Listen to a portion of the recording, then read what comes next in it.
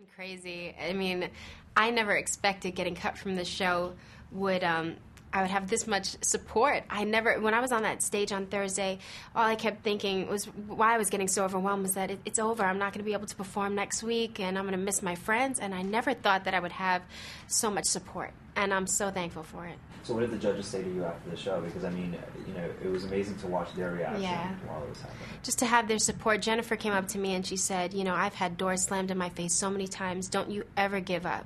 Don't you ever give up. And, you know, Steven, they were all so supportive. Randy was just like, if you ever need anything, we're here for you.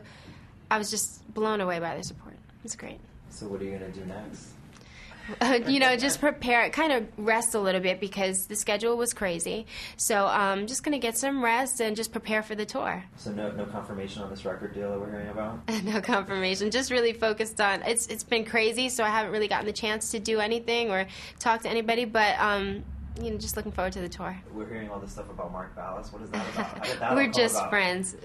You know, he's a great guy. Just friends. All right, so who should win it then? If it's not going to be you, then who should win? It's anybody's game. They're all so incredible. So they all have my vote. I love them all.